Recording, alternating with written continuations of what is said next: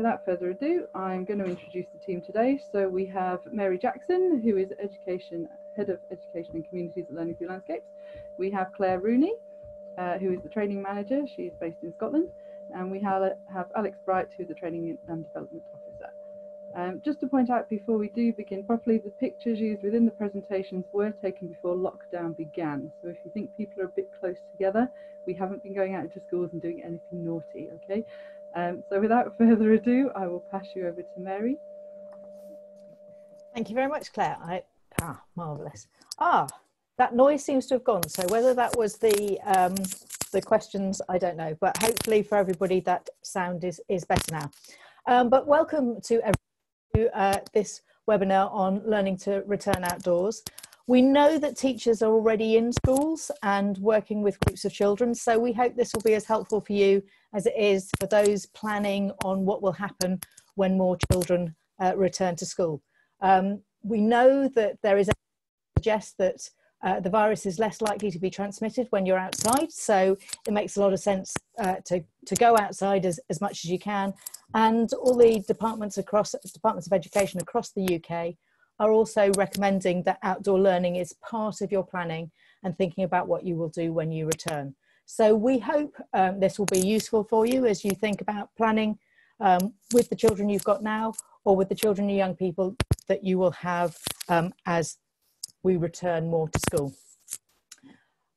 So I'm going to start with, if you just bear a second, telling you a little bit about that's me. I'm Mary Jackson, as Claire said. I'm Head of Education and Communities. I, like many of my colleagues, I'm a teacher by training. I'm a secondary teacher. I was a PE teacher originally, and I'm also a landscape architect. So that's my background. So what about learning through landscapes itself, or LTL as we are well known as well?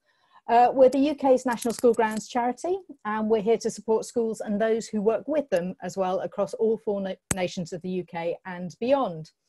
Our aim is to ensure that all children and young people have regular access to great school grounds for learning, play and nature connection. And we're there to make sure that there are adults who can support children and young people when they're outside as well. So for 30 years, we've worked with schools and early years settings. We've worked with teachers, practitioners, with local authorities, academy trusts and national governmental departments as well. In fact, we were set up in 1990 by the Department for Education. That was after a research project showed that whilst there were some schools who were doing great things in their school grounds, there were an awful lot of grey and green barren deserts out there, and school grounds not really being used for their full potential. So we were set up to make a difference. We are a charity and that's our aim. So for 30 years, we've been working with schools, and we've been doing that in a number of different ways. Teacher training is just one of them. And we've also levered in over £25 million into school grounds over the years, and we're very proud of that as well. We're based in the UK. We have offices in England and in Scotland, but we also work on projects in Europe, have worked in the Far East, and we're about to head off to Brazil when we can to help schools out there. We're a founding member of the International School Grounds Alliance, and we're working with other partners to find out what they're doing in response to COVID-19 as well. So we're working with partners in Sweden who have been in school the whole time, and others who are looking to return just as we are. One thing that is really important about what we do as a charity is that children are at the heart of what we do, children and young people. So say we work with early years settings right the way through primary and secondary schools and special schools as well, PRUs and alternative provisions. So children are what matter to us, and everything we do focuses around their needs. As I said, many of our team are teachers or come from educational backgrounds, working in schools or working with schools. So we do understand where you're coming from. I think as much as we can in this situation. Nobody has been in this situation before, so we won't have all the answers. Some of you will be discovering those answers better than us, and we're really keen to share your learning as well. What makes us a little different than some of the other outdoor learning approaches is that we really start with the curriculum. It's really key. So we think about, what are you having to teach? What are you already doing? How can we engage pupils better? Is the outdoor environment a good way of doing that? If we've got to teach something, we need to think about it, and can we take it outside? Will it make the learning more memorable? Will we engage children more with that? Will it help pupils understand difficult concepts as they try things out in practical ways? Will children who struggle at the desk, or pupils that need stretching, will they find the outdoor environment a better place to learn in? So we do work with teachers and other school staff. As I said before, many of you will be experienced of teaching outdoors. Some it will be something that is new to you. This may be an opportunity when you're currently working with smaller groups to think about starting to take your teaching outside, so that when you have more pupils coming back, you've built the confidence, you know how it works. Yes, start with Claire Rooney is going to start the conversation going really with looking at the benefits of using school grounds. So it'll take us a little while just to switch the presentations over. If you bear with us, she'll be taking the next section on. Thank you, Mary.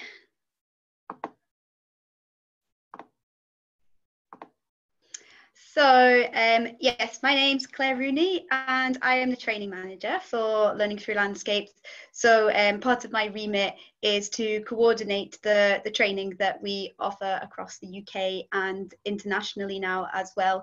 And it, as Mary said there, it is very much looking at how we can support teachers of all stages in getting outside, using your grounds, your local green spaces, in teaching the curriculum. That is our real raison d'etre. It's how we really believe we can support schools. And what I'm going to talk about for the next few slides is, what are the benefits of curriculum linked outdoor learning?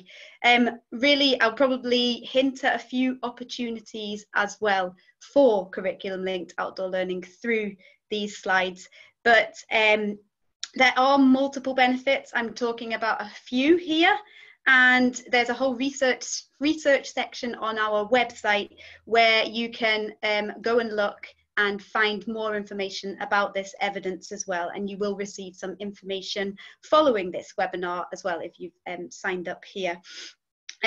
So what are the benefits? So the first one, yes, it's quite a situational benefit at the moment. Yes, getting outdoors does certainly give you more space in a time when we are required to social distance as much as possible. But as I say, that's a very situational benefit, and there will be different strategies deployed in different settings in order to do this. So moving on from that, space. That space outside your building, fantastic opportunity for letting the children be noisy. I just remember music classes and the the headache that you might get after that music class. Well, take that music lesson outside. Outdoors, sound dissipates better. So, and learning can be noisy.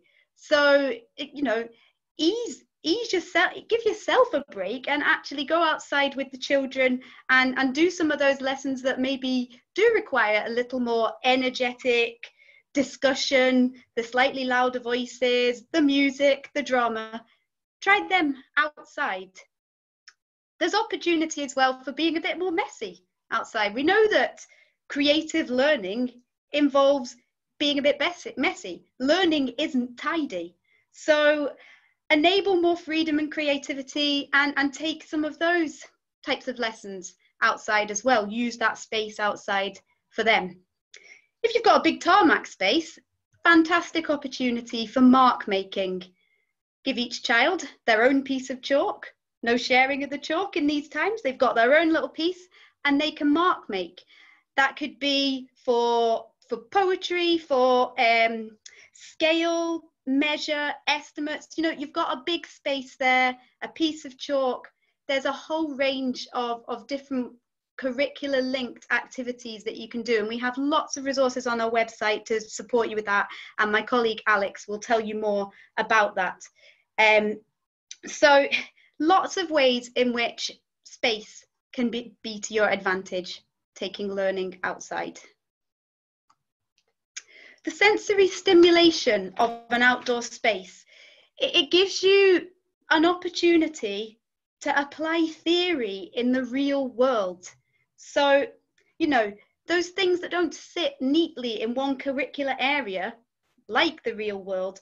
For example, take doing planter redesign or something like that. You know, that would involve some maths because they're measuring the area and the volume of the planter. There's some science. They're looking at what grows, how will it grow there, what does it need in order to grow. There's an art and design element in the colours they choose, the way they lay out the plants. There could be historical research about the types of plants that they're planting there, the names of the different plants. Then there's literacy that could be brought into that, instructional language. How do we do this project? How do we do the planting efficiently? You know, instruction writing. So it really lends itself to being interdisciplinary, which is actually what the real world is. We don't learn about subjects in isolation from one another. We see how they all connect together. So the outdoors gives a fantastic opportunity, many fantastic opportunities for that. We get the benefit of the weather, not just learning it from a textbook, but we get to actually interact with the real weather in your playground. Measure the rainfall depth. Look at the microclimates around the school grounds. There's a puddle over there on that tarmac. What rate does it evaporate at? Does that puddle in the sunshine evaporate faster than that puddle in the shade? What's the wind speed? How can we measure that? Where would be the best place to put a wind turbine? You know, look at the weather elements in the grounds and see how they can stimulate learning. All the fantastic sensations that you get from being outside. You feel the wind through your hair, you touch the different textures of different surfaces, you smell stuff, you listen to different sounds, natural and unnatural. They can all be inspiration for creativity as well. There's actually research from the Curtin University in Australia that children who have been outside and actually in the bush, or they also did it in the UK, or been into the woods, they wrote more creatively than those who had done the same poetry activity sat in their class. So it supports attainment, getting outside. It stands to reason if you have the real source material in front of you, it's going to inspire more creativity. And then get them stimulated through those simple connections to nature as well. You know, the very simple, just watching how ants move about, watching the journey of a snail, watching how a flower opens its head and closes its head at different times of the day. I love this quote. It's from Sobel. Talking to the trees and hiding in the trees precedes saving the trees. We need children to connect with nature in order that they care about it. It's only when they care about it that they will then go on to want to protect it. If they don't know about it, it's an extinction of experience, and who will look after it in the future?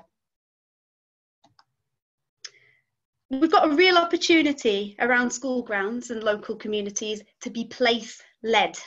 So there was a webinar on place responsive learning last week that you can pick up on our YouTube channel. And basically what that means is learning about your local patch. You know, everyone's got a strong connection to the bit where they live. It's personally relevant to you, then the learning's holistic and it's in a context that's personal. So use your local space to generate questions. What happened here? What happens now? Research the answers, find out different ways to research the answers and share the findings. You get some really rich, memorable learning happening by using that approach. So you don't need to, you know, you can look at the places around you in many different contexts as well. Perhaps you can look at the landscapes, think about geology, think about the geography of the landscapes, the heritage, the history that's gone on in that place around you. The culture, what are the cultural practices? What are the things that go on through the year that are distinct to your local bit? Biodiversity, what's the wildlife that is special in your local area? So there's plenty of opportunities to take that learning outside and really concentrate on what you've got around you. And I've put the unexpected there because actually when you go outside, you're not always that sure what you're going to learn about. And actually instilling curiosity in pupils is really important. Einstein said we should never stop questioning. And it's when you instill curiosity that you encourage children's innate disposition to learn as well. So giving them that opportunity by taking them outside, because they're going to care about the space that is around them. Physical well-being. So many of us adults, older generations, we know that fresh air is restorative. We know that if we take a walk, it can clear our head. It can help us work through problems, and we feel better after it. But do children always know this? And more so than ever now, we need to support our young people in knowing that this resource is available to them. This simple pleasure of just getting outside and moving around, feeling the fresh air, will help a little in making them feel better when times are harder. In terms of their physical well-being as well, getting that fresh air as they're learning, they're getting a higher oxygen level to their brain, so they're going to concentrate better. There's a lot of growing evidence as well now that we think and learn better when we're moving as well. And, you know, if they're moving around, they're getting daylight, which is more relaxing, they're getting fresh air, then we're going to have happier and healthier learners in front of us, because it's building their self-esteem. They're more able to learn as well. So physical well-being is really influenced by being outdoors, and that goes hand in hand, and I've already alluded to it, their mental well-being. So at this time particularly, we need to take some time out to support social and emotional well-being in our young people, and for yourselves as educationalists as well. We're going through a difficult time, so we need to take time and space. I've said here, you know, we could get outside and do circle time outdoors, a nice space, a bit of fresh air, seating appropriate distance apart, and it's more relaxing, it's calming. People have time to breathe, time to express themselves. So don't try and do your circle time indoors, squished in the carpet. Find a space outdoors that could be used for those daily check-ins. Mental well-being, more broadly speaking as well, is supported through different ways that you can learn more readily outside as well. So those opportunities for more collaborative learning between peers, they're entrusted with more responsibility, and it tends to be more pupil-led and more task involvement than the ego involvement, so that the children are actually truly working together, often beyond the eye of the teacher, just really shouldering the learning that's going on. And what you will notice as you go outside more with children as well is it's a different kind of rapport with your young people, with your pupils. When you go outside, there's that sort of collective relaxing of the shoulders, and a slightly different relationship, a broader relationship with your children, seeing them in a different light, and they see you in a different light. So yeah, as I said, I've mentioned a few of the many benefits there are to taking your learning outdoors and linking it with the curriculum. There's many opportunities for curriculum linked learning, and my colleague Alex is now going to give you a few concrete examples to take away with you. Thank you very much, Claire. As you have already been told, my name is Alex and I'm part of the training team for Learning Through Landscapes. So normally I would be out and about on the road visiting lots of lovely schools to try and get teachers outside as much as possible. And it's only 2 years since I came to the primary classroom myself. So I do understand the daily pressures in the classroom, the daily pressures on teaching, let alone with everything that's happening at the moment as well. And one of the main things that I remember from being in the classroom is just so many different things being thrown at you all the time, so many different pressures of different subjects that you need to cover, different bits of your curriculum that you're trying to fit in, and never really having enough hours in the day to try and get through everything. And I think sometimes that's why people are reluctant to do outdoor learning, because it's seen as an additional thing, it's an extra thing to try and fit into an already busy day. But actually, if you can bring the two together, so be doing your curriculum that you've got to cover in the classroom anyway and do that outside, then it's not an extra thing, it's not an extra pull on your time, and actually potentially it could save you some time in the long run, because you haven't got to repeat things, because the children have actually embedded that learning and they have actually done it physically. When we start trying to think about our outdoor spaces and natural resources as a resource for learning, it can really open up so many different opportunities. Here we've got a picture of a stick and a leaf. But actually, when we think about them in terms of our curriculum and the different bits of learning that we can get out of those natural resources, there are so many things that you could do with just a stick and a leaf or natural resources. I'm sure lots of you could think of different ways of using them. We've got a few examples here. So those sticks and leaves have turned into 2D or 3D shapes. We've got repeated patterns at the top. Stick, stick, leaf, stick, stick, leaf. Take a picture of that, and the children have shown that they understand that concept outside. Down at the bottom there, we've got sticks and leaves being used as Ds. They're exactly the same as you would potentially do in the classroom, but our sticks are 10s and our leaves are 1s, and so that's made 34. So exploring place value can be done really simply outside as well. And I think thinking of some of these ways that actually it's not a big task, it can be done in some small little ways. We've got outside natural things being used as story sticks and for some imaginative play there. We've got a musical instrument and actually a little character that's made out of sticks and leaves and natural items. But that could then become the stimulus for a character description or for a piece of fiction writing. So there's lots of ways that actually you can use these different resources to try and get some learning through from outside. One of the main things that we get asked about as trainers and looking at outdoors for your curriculum is English and maths, because actually that is the main sort of bulk of things that we're spending our time doing. And the outside can be such an amazing stimulus for some writing.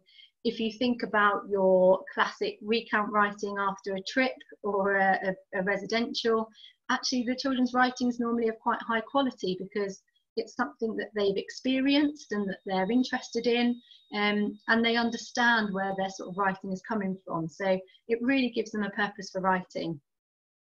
For example, we used to do den building as a persuasive writing unit. So the children would have to build their dens, then they would become estate agents and have to persuade you to come and move into their den. So why was their den more important than anyone else's? But as you can imagine, they were passionate about that, and they really, really wanted to sort of put those details into their writing. You can see some children here doing some cloud gazing, which is a lovely way to come up with some descriptive words, a word bank, potentially some poetry. And we could do that by using anything that's outside in our natural environment, anything that could be used outside to come up with those different words. As Claire said as well, the noise levels are different when you take your learning outside. So thinking about, could we use the outside for our talk for writing or for role play or for drama, not only is it going to be less noisy, but also for some of your children, they feel a bit safer to maybe try some different words or different sentences. And actually, they've got that confidence because it's not the formal environment of the classroom. So outdoors is a great place to be doing activities like that. I think it's important to think about the use of the outdoors for reading as well. So thinking about reading in different locations. If you think where you would read your book for pleasure, you would never go and sit at a desk or on a plastic chair with lots of other distractions going on around you. So it makes sense that if the children can sit, lean against a tree or lie on a tarpaulin or be in a hammock even, then that actually they will take that in more. Their comprehension will be better of what they're reading. And using the outside to explore word classes. Here we've got an activity where the children have found items, different nouns for different letters of the alphabet, but you've got that whole space for doing nice active games, exploring verbs, action words. What better place to do it than where you've got the space for it? I wanted you to have a little go at an activity. So here we've got, this is an example of one of our resources that we've got online. This is some poetry. And what I'd like you to try and do is come up with a sentence in this structure. So a number, then an adjective, some alliteration with a noun. So you can see some different examples there. So maybe have a go at looking out your window and coming up with a sentence. And you can see how these sentences could easily be put together to make a little poem.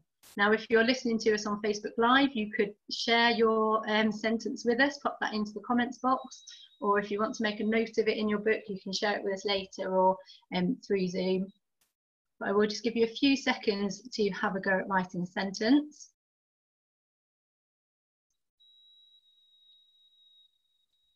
And you can start to see how that structure can really help use the outdoor space as an inspiration to some of our learning. And lots of great different ways you can use that language for then some poetry.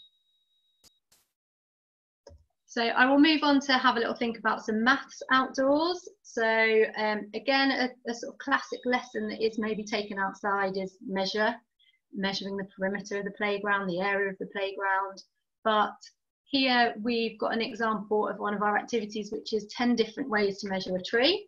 And if you don't have any trees, that could be your school building or the fence that's outside, but 10 different ways to find the height of the tree. And the beauty of that is that actually you then end up with a data set. So you can then start to work out the average heights of things around your grounds, or look at the range of the data and make some large scale bar charts. But everything about that maths has a purpose and has a reason for you doing it. So it can be really, really powerful.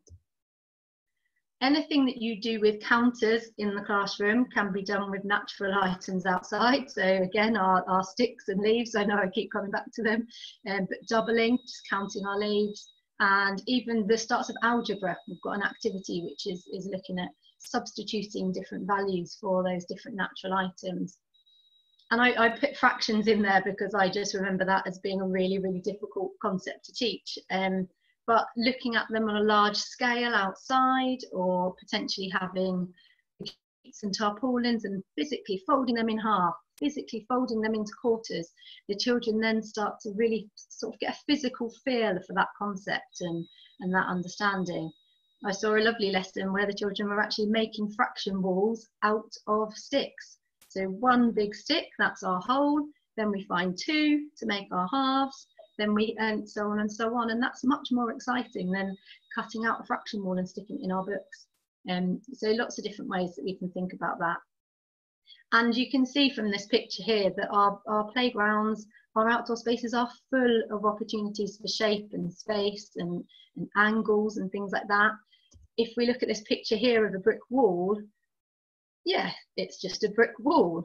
Or actually, when we start to look at it, there's lots of different maths learning opportunities through there. We've got angles, we've got right angles, we've got perpendicular lines, parallel lines, we could do some counting, we've got number lines, tessellation, there's so many different bits of learning that could come from just that brick wall.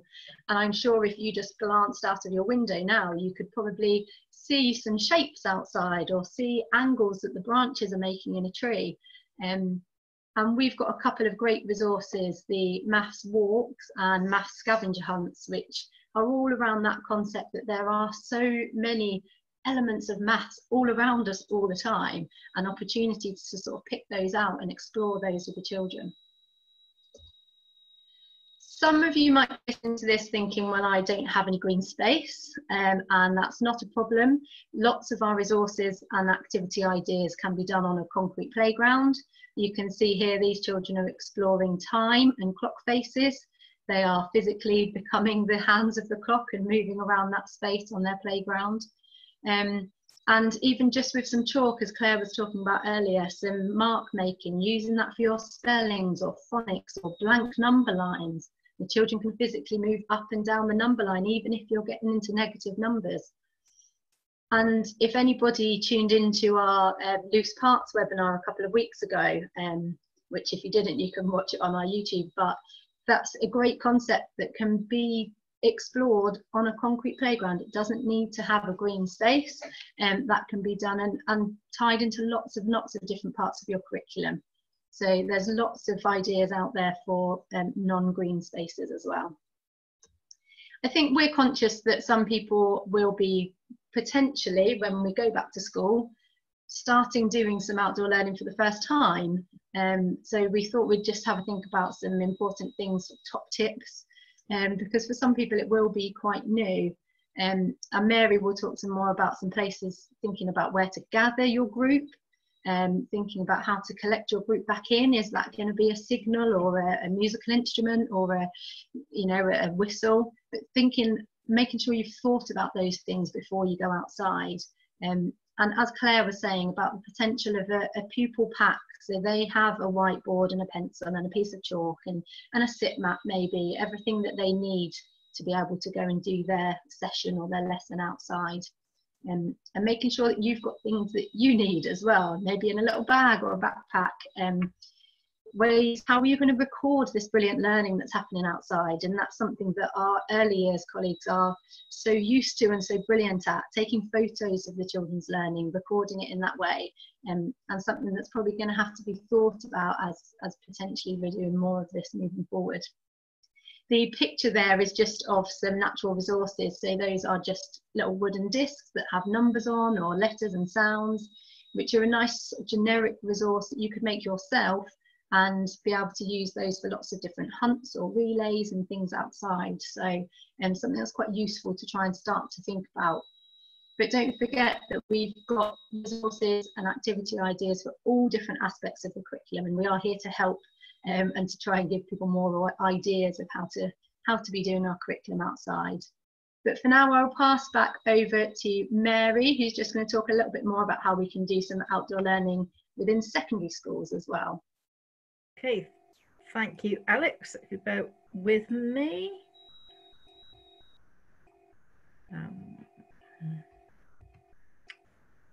Sorry about this. I'm having a little bit of a problem. There we go. Okay, so I'm going to focus a little bit more on secondary schools. Apologies if you can't see me. I'm not sure what's happened to my video, but it won't work. But that's not the important bit, so I hope you can see the slides okay. And this will be also, I noticed on some of the questions, there were some comments and questions from people talking upper primary as well, and there'll be a lot that kind of common things that link the two obviously as well. In secondary schools, you've got some advantages and disadvantages. One of the advantages most secondary schools will have is that they tend to have more space than in primary schools. But you also have more pupils.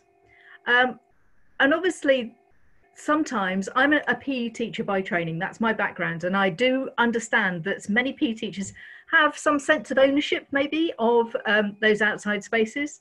It's their domain.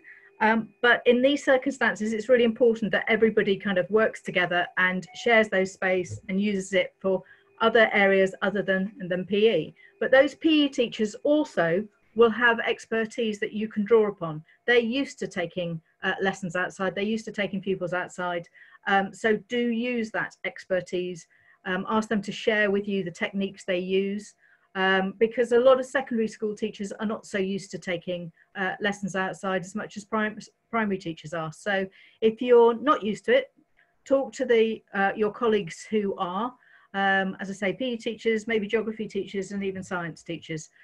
So use their expertise to help you with the best techniques for getting outside. You have older pupils here, and there's been a lot of talk, I know, about the idea of very young pupils going back and not being able to distance from each other and not understanding the issues. And at least in secondary schools, your pupils are more likely to understand that they need to stay apart. Saying that, they're also probably a group that likes to take risks and not always do what you may want them to do. So what you need to do is think about, how do we make that social distancing as easy for them as possible? Do we set out the spaces, and I'll talk more about spaces later, so that it's automatic for them to go outside and sit further apart? And just as Alex was talking about in primary schools, with the curriculum pressures in primary schools, that is certainly no less in secondary schools. So there's a lot there for people to think about. And when pupils are returning, they're going to be coming in back to school at different stages in their learning as well. Some of them will have really enjoyed just being at home and being able to get on with work. Others will have done very little. And they'll all be coming back from different situations at home. So we do understand this is not an easy situation that you'll be returning to. And some of you, as we said before, are already working with pupils in schools. But we believe school grounds are one way to help you work safely and effectively when more pupils do return, and also with the smaller groups that you're working with now. So, thinking about teaching outside, probably one of the things that teachers worry about most is kind of discipline and distractions outside. Are pupils going to kind of suddenly look over in a direction or be distracted by something that's happening? Well, you shouldn't ignore those things, because they'll want to look at them even more. So, you know, take a second, look at an unusual sight, maybe of an aeroplane going overhead, and then acknowledge it and return to your lesson as you were before. Much better than just trying to ignore it. But we'll also find that discipline may well actually be a lot better outside.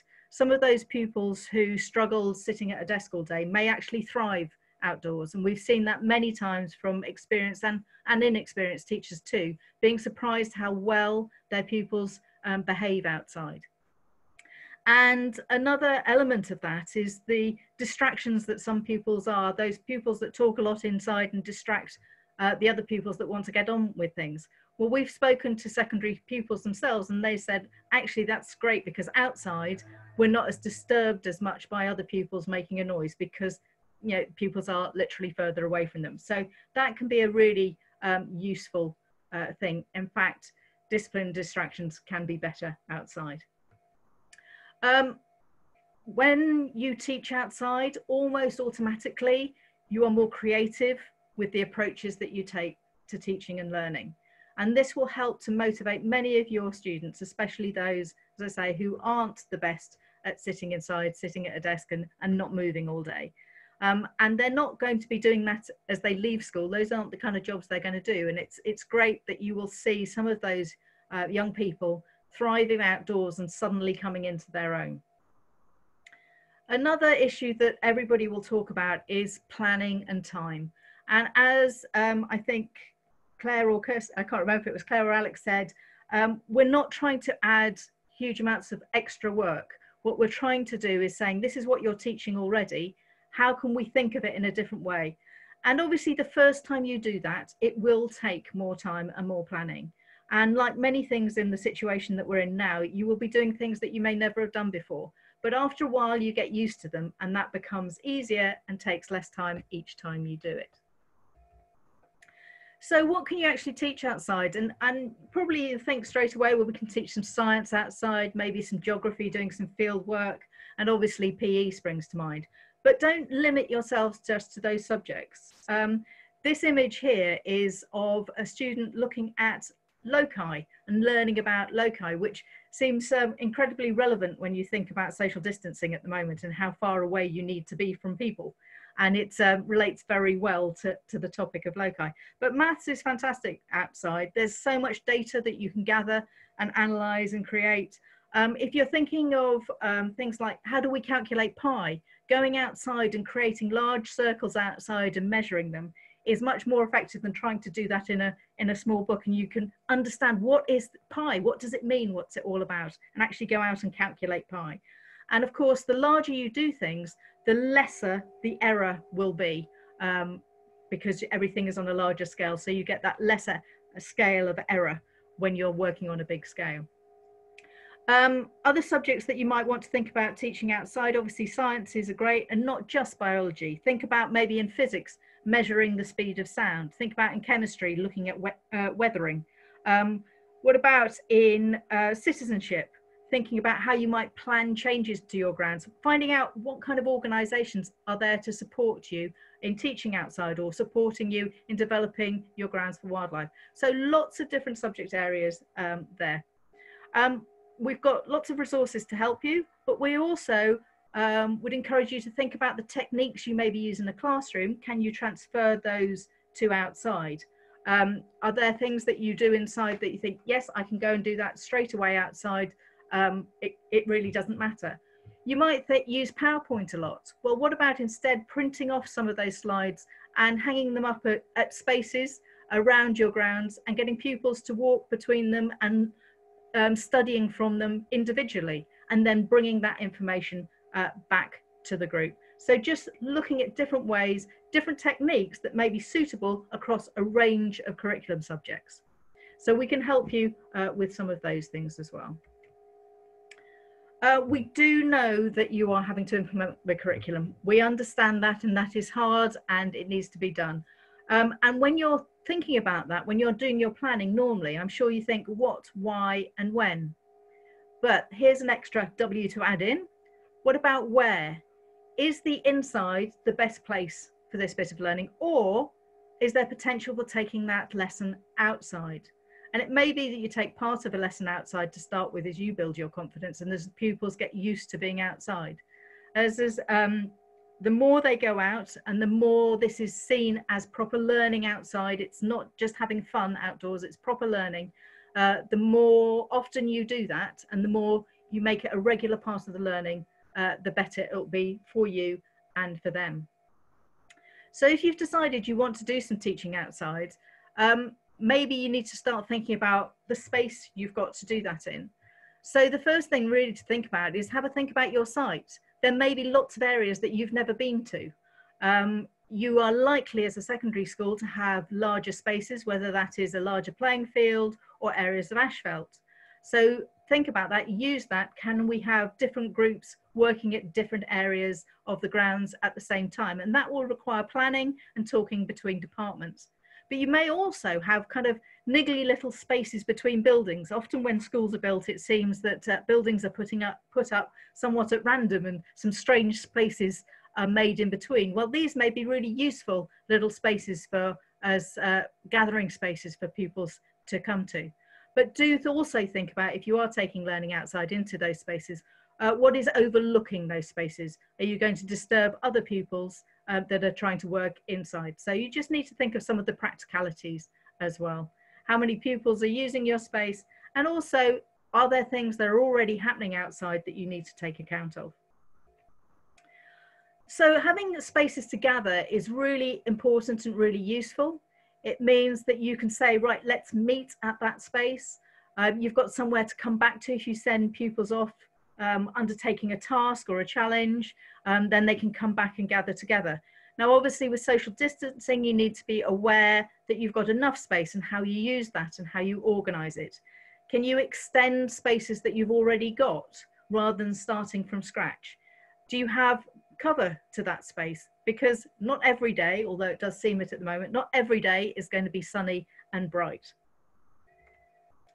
And obviously, if you don't have those spaces already, there are things you can do maybe to add some temporary gathering spaces before, in the end, maybe you might decide to make them permanent. And there's lots of ways you can do that, taking things outside, creating spaces, using tarpaulins to create some shade or some shelter.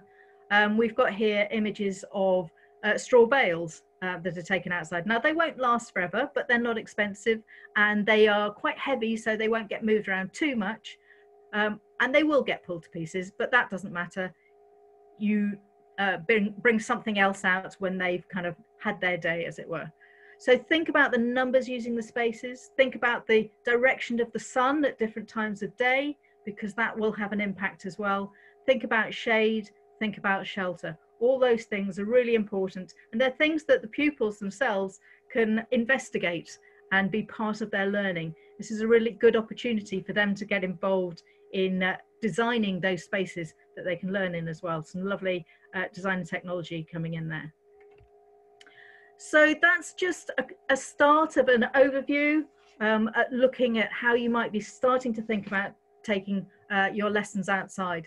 There's so much more that we could talk about, and we've got a limited time to do it, and we did want to leave some time for some questions. So I'm going to hand over to other members of the team, to Claire, to who you heard at the start, to host the questions and see what you've been asking.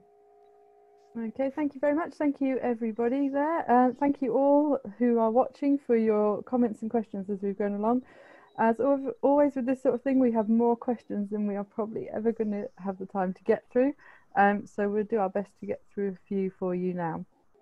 So the first one we're going to start with is that we had a question of whether we can provide any reference for evidence that shows that the virus, or COVID-19, is less when taken outdoors. And yes, I would say would answer that. We're taking this information directly from the Department for Education's website and advice, and that they are saying that transmission levels are likely to be lower when you're outside. And if you kind of do some searching, you will find there's quite a number of studies that are taking place at the moment, looking at the transmission rates inside and outside. And obviously, if you are outside, that virus will get those droplets in the air, may get blown away. You're in a much larger space, so they're likely to get diluted. All those kind of things. You're less likely to get everybody be touching the same pieces of equipment in the same places, and so you're less likely to transmit from that side as well. So that's the kind of thing that we're being told. But as I say, it's on the Department for Education website that transmission is likely to be less outside. Okay, thank you very much, Mary. Another question we've had through is any suggestions for the use of woodland areas, or for those that have forest school type setups on their site? I'll start the ball rolling with that. So I suppose I saw that question coming through, and it was sort of asking about whether you can do outdoor learning in the same space you can do forest school. And I would say absolutely. And I would sort of refer back to the slide I was talking about, place-led learning. A space is defined by the people and the activity that you're doing there. The space itself isn't always forest school. It's whatever is happening at that point. And the way that you manage that is through the routines and the systems and the context that you apply as the educator or the forest school leader. So the two things can happily coexist. And actually, I wouldn't see them as completely separate as well, as completely mutually exclusive. Maybe observe some of the learning that is happening during free play, and that if you can harness some of that learning and then link it in with curricular areas when you're doing some formal outdoor learning in that same space, then it's just a continuum for the children as well. So I suppose there's two sorts of ways at looking at it. I don't know if the others had any other thoughts on it. Yeah, I think I would completely agree. And I think sometimes there's so much learning that happens in sort of a traditional, maybe forest school section of learning, that then there's a missed opportunity to then follow that up in the classroom as well, with you know, if children have gone to forest lawn and lit fires, for example, the writing that they did about that would be amazing. Or if you ask them to write instructions about that, it would be really good because it's something that they've experienced. So I think absolutely the two can be blended together really nicely. Thank you very much. Okay, and we'll go for, I think we've probably got time just for one more. This is probably a question we're all wondering out there, is how do we keep to social distancing when we're outdoors? Shall I start with that one? Started, Mary. Okay. Yeah. I mean, I think one thing to say is that we are not experts on the health side of these things. But the fact that there is more space outside, obviously, in some ways will make it easier. But we're not the experts on that. And I think everyone will be learning new ways as they try and explore. It is not going to be easy. There will be advice from the government. There is advice from the government on how to stay apart and how to consider moving indoors and outdoors, because it's those pinch points that are going to be difficult as well. So look at the advice that is being given about how you deal with those things inside a classroom and start to translate those to outside as well. Claire, are you wanting to add anything to that? I suppose as well, what we can work with you on is, you know, we have experience and years of experience in looking at how schools can build outdoor learning routines as well. So that the social distancing element, it's just another layer for building into the routine with your children. So, I mean, the first thing I would probably do with children in front of me is look at what is 2 meters, children. What does 2 meters look like? And actually extract the learning from that so that they are aware and they've embodied that understanding of what 2 meters is, what that looks like.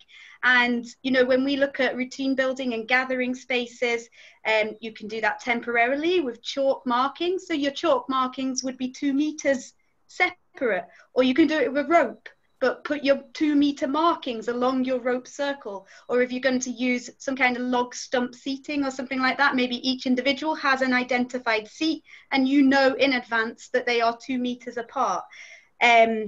So there's lots of strategies that we can draw upon from our experience in outdoor learning and support you in individual settings. But yeah, we're learning on the way as well, is the thing. So yeah, that's probably me.